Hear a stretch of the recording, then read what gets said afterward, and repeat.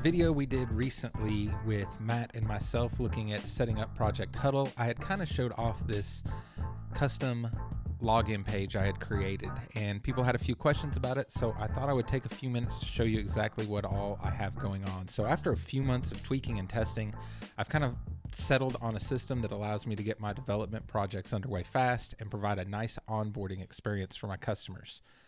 This will use the combination of Cloudways for my hosting, Elementor, and Project Huddle, and I can have a new install set up and ready to go in just a few minutes. Plus, it all looks and functions really nice for my customers, which is a huge bonus. So let's take a look at how it's done. So the first thing we're going to take a look at is my starter site setup. So we won't go into all the details here, but if you're not familiar with what a starter site is, essentially it's just an installation of WordPress where you put in all your default plugins and everything you want to use. So when you start a new project, you can clone it and already have a lot of things in place. So I have a bunch of those things in place in this GeneratePress starter site, but there's a couple things in particular I want to look at that will help you out in this video. So the first one being, I have already installed the Project Huddle client plugin. And I like having this in my starter site so that when I clone this, it's already ready to go. I don't have to install it and connect it to get my project started with my client. So it's in here. No settings have to be done. It's just in here and ready to go. The next thing is you can see here I have Elementor in maintenance mode. And I do this so that when we set up the development site for the client, if anybody goes to the site, they just get hit with this login screen. They actually can't browse the site unless they're logged in. So it kind of hides it behind this coming soon screen. And this is what we're going to talk about next, kind of how I built that.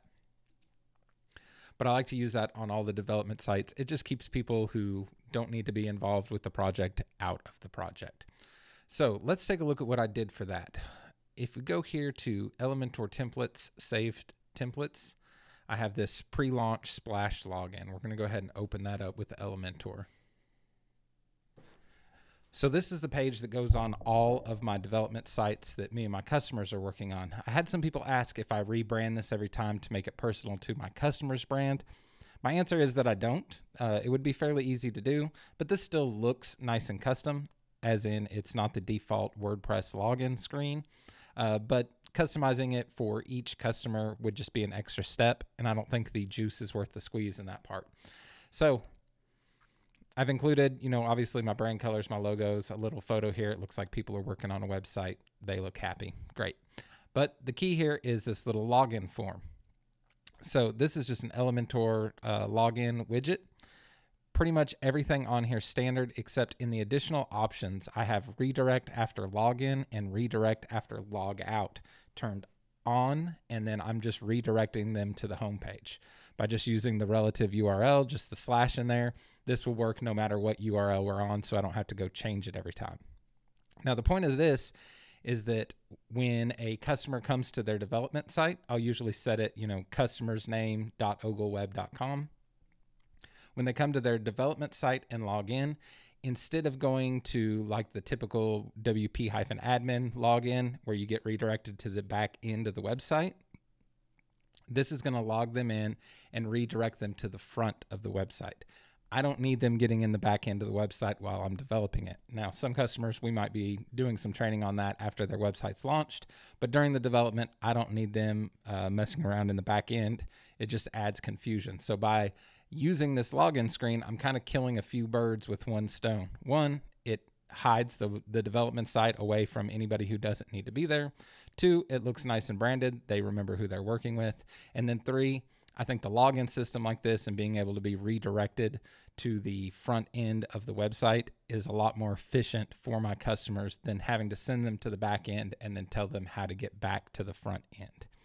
So once I have that all set up in place one time, it's done forever. I never need to fiddle with it again. When I clone a new starter site, it's good to go. Now to set this in maintenance mode, you just go to Elementor. I think it's under Tools. Yes, and then the Maintenance Mode tab, and then the Choose Mode. I choose Coming Soon mode, and then Who Can Access, people who are logged in, and then choose the template. So this is the template I have built, this pre-launch splash login. So once I hit Save Changes on that, if you're logged in, you can actually see the website, the front end of the website, whatever's, there to the home page or whatever pages. I just have this set up for like basic typography stuff. If you're logged in, you're able to access the site.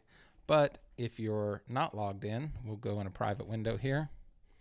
You just get the login screen. So that's the way I have all that set up inside of my starter site, so that when I clone it, all that stuff is ready to go. So next, let's take a look at actually cloning my starter site and getting all that back end stuff set up with Cloudways. This is super easy to do. So let's take a look. Okay, so now I am inside my Cloudways dashboard with all of my applications listed here. This is my Ogle starter for my Generate Press site. I have a couple of them. This one's for a contained layout. That's what I'll be using in this. So I've just labeled it as such. In order to clone this and get it started for a new project for a client, we'll just click the little menu here, clone it. We're going to select the same server and hit continue. Now, I will just pause this video for a second. It takes about a minute or two for this to get cloned and be ready for us to access it again. So I'll just pause this and come back once it's done. Okay, that took just a little under 90 seconds for that to clone and be ready to go. You can see here I've entered this application. You can see cloned Ogle starter. Usually I'll just go back and rename this as the client's company name. So we'll just call this for now client company, just so we have something to reference. So we'll save that. And then I want to go in here. When you start a new project, a new application in Cloudways, they give you this really long Cloudways URL. That's unfriendly for my customers to remember. So I will just go in here and change this. And we'll do our client name. We'll make everything match clientcompany.ogleweb.com. And I'm going to save that as the primary domain inside of Cloudways. After that updates, we'll go into Cloudflare and point the records to this new install. So I'm going to copy this IP address of the server. I'm going to go in here. I'm going to do a new A record client company at that. Save it. And luckily with Cloudflare, this will just take 1 second and then everything should be propagated and ready to go. So if we go here and visit this login screen now,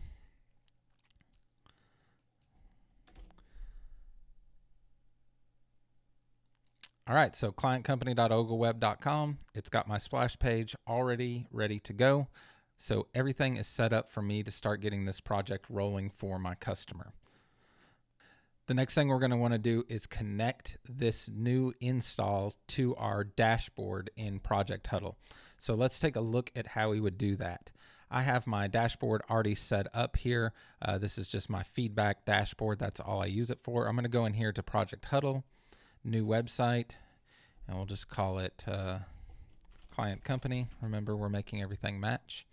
I'm going to grab this URL, copy that, paste it in here, next. It's a WordPress site. It remembers my login. We're going to hit connect. It's verifying. And Project Huddle should be ready to go now. I have all this stuff set up to my defaults how I want it, so there's nothing else I need to do right now here. We'll hop back over here to this client company. I'm going to log in, and we'll verify that Project Huddle is working. All right, so we're logged in. We can see the site. Project Huddle's little welcome screen comes up, which is nice and branded. Press OK. We'll make sure this is working. Add the new comment. Okay, everything seems to be working here. We'll delete this out of here. So the next step in my process would be to actually add my clients as a user on this site so they can log in and request their changes through Project Huddle. So we're still here on the clientcompany.ogleweb. I'm going to go on the back end and we're going to add some users here, or at least one, so we can test it out. So we'll go in here, add a new user. We'll just say client name. We'll use one of my other email addresses.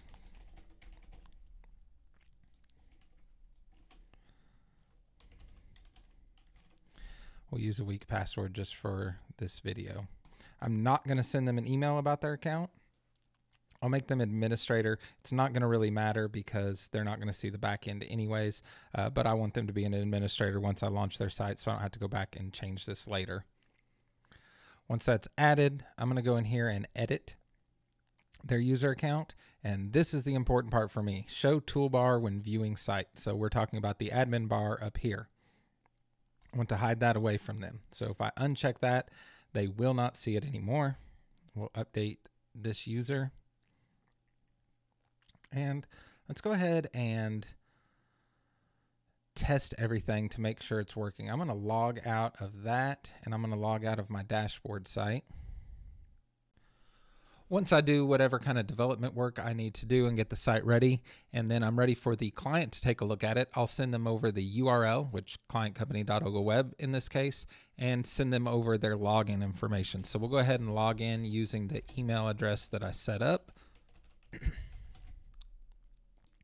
And when they log in, they'll get redirected to the front end of the website. So they'll see the new homepage I've designed for them. They'll get the little onboarding for Project Huddle, and they can hit OK. And now they can start leaving feedback on their site. Obviously, this is just a little demo page, but they could click on here, tell me to change the headline. If I could spell, add that comment, their name will pop up there, and we can start collaborating. So if you haven't used Project Huddle before, that's exactly how it works.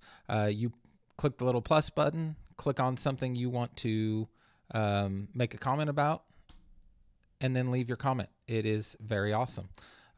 So from there, they can leave all the comments they need. We can start collaborating directly inside of these comment threads, which is nice if we have to do some back and forth. There is a toolbar here that will show them all the comments on all the different pages. Obviously, right now we just have this one. But they can go in here and find everything that we've talked about. Of course, on the dashboard side of it, me as the administrator using Project Huddle, I can go in and see exact screenshots of what they saw when they left a comment. Sometimes that's a problem with their browser size or something. They're seeing it differently than I am, so that's a nice feature. But it's really handy for just breezing through all these request changes and making sure we're on the same page with everything. So definitely a neat little setup that I'm really happy with now that I've gotten all the kinks worked out, and I can clone this site, add a user, and I'm off to the races. The custom login screen is nice because it brands everything to my company, and it also keeps everybody out of the site who doesn't belong there.